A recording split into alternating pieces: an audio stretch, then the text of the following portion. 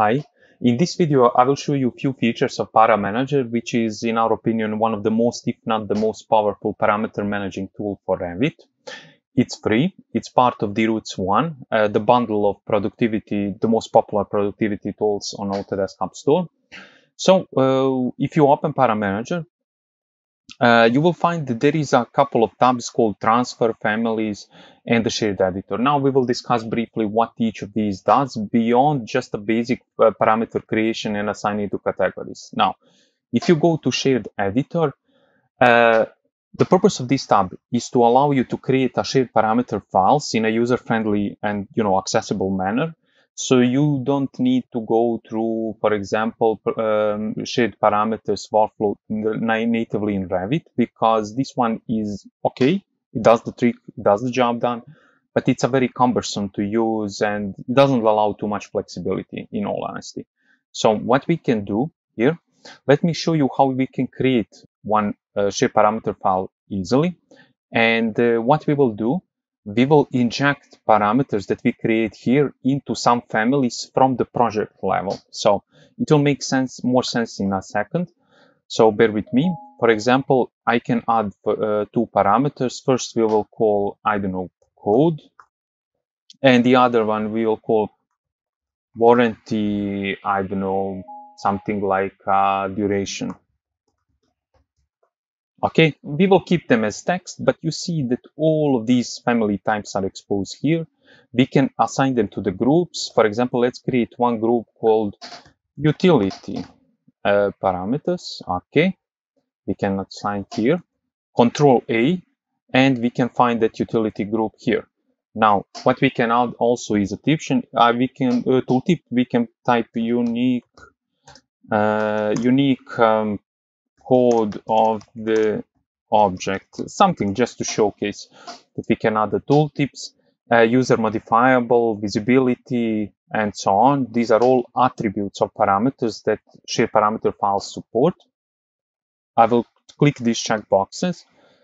And what we can do, we can store them on a desktop as an example. And let's call this my SP file. You can, of course, give some more meaningful name, but so far you see that status changed to green. And actually, the color coding in all of our plugins goes like this.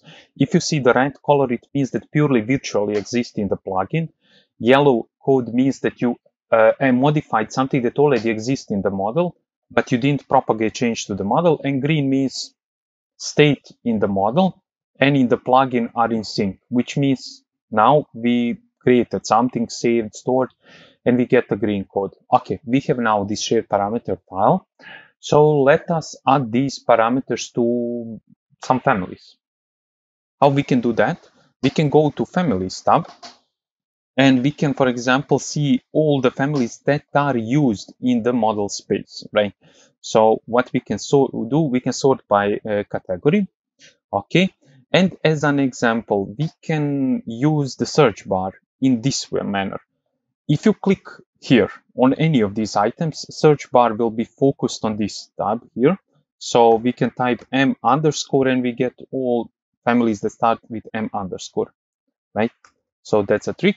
But let's find our doors. As an example, let's select with Shift, holding Shift, all the doors in the model, door families. And let's imagine that we want to inject these parameters without opening one by one, putting the parameters in family, loading back in the model. So we can do this as a batch action. And actually, it's a very simple. I will add one called test parameter. Okay. And also we can import, we can mix how we can create the parameters. We can import them from Excel, or we can import shared parameters. Okay.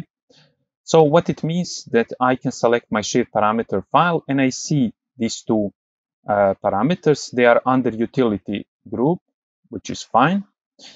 And we can change some things here. For example, let's suppose that on the fly, we want to put some prefix, for example, DR, standing for DiRoots maybe, underscore, and we can click. But you can see that also you can replace some values with some other values and so on, in case you are injecting a whole lot of parameters. Okay. Now you see that operation was done on the parameters that are checked. So what we can do, maybe because I forgot to check this one, we can type underscore, and this is it. Now we can inject also the default value. For example, for code, we can type my code as an example, as a starting value. Anybody, you don't need these quotations. I just put them here to show you that actually they will be injected. But for now, we created a list of parameters that we will, in a batch process, inject into these families from the model perspective. And of course, we need to check on this side and on this side which families versus which parameters we want to match.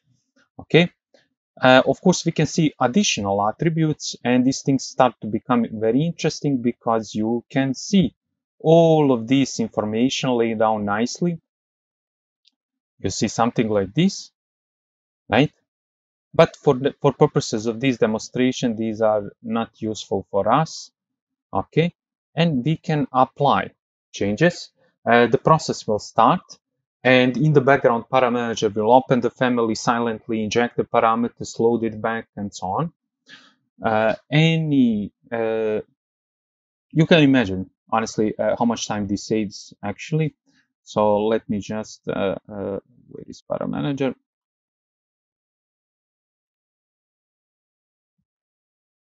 Okay, it's here. It's doing its thing.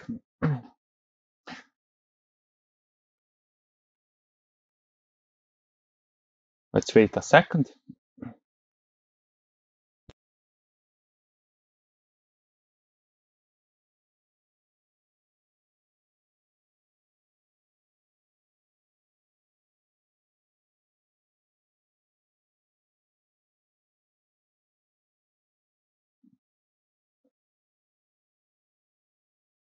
And we are going to get, it's a warnings information dialog in which we will list all of these families. Everything went successful. You see all the green check boxes there.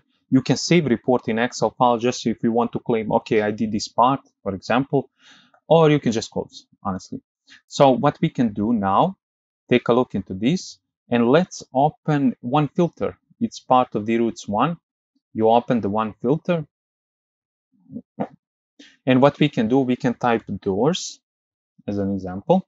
It will load all the doors in the model, and we can click isolate command. Okay, and we can see all the doors in the model. So let's inspect. These are all created on an instance level. Some of these are text, some are grouped under other grouping categories. So let's see, DR code, and you see the default value is propagated. But if we go, for example, to text parameters, we will find DR test parameter. Let's select other family, or even this one. You see DR test parameter and so on. So this is how it's easy to kind of inject parameters into families from model perspective. And the best part, to do it in batch process, so you kind of save a lot of time in this exercise. And I would like again to reiterate just quickly on the shared editor. What you can do here is very easily, in very user-friendly manner, you can manage your shared parameter files. You can create ones, store them, or you can combine them like this. For example, I will do something like this, and wait me a second to type some name. And we can select some other shared parameter file. And look what will ask us ParaManager now. It will ask us to combine with this one. It means append the parameters that are declared in the shared parameter file, or discard and just load the new shared parameter file. Let's append those. So what you get here is a couple of test parameters that are just randomly created, plus the parameters from previous shared parameter file. Now what you can do, things become very interesting here. You can store them as a new merged shared parameter file, and that's how it's easy, right? So you can use clear button, unload file from ParaManager, load again to see, to confirm, and you see code, you see warranty duration, and you see other test files. So what we did, we easily merged and combined to shared parameter files into one. And of course, we can modify them. We can add tooltips and so on. Let's inspect did this tooltip work. For example, if I select this family and let's go to code, let's find the code, DR code. If we hover over it, it says unique code of the object. Does it say here? Yes. So we provided also the tooltip. So hope this will help you. There is many other functionalities that you can do, duplicate parameters, generate the new GUIDs for parameters, delete them, and so on. So hope you will find use in your projects of these features of the ParaManager, and you enjoy, and we are always glad to add more features. So we will listen to your feedback and address it. Thank you, and have a nice week.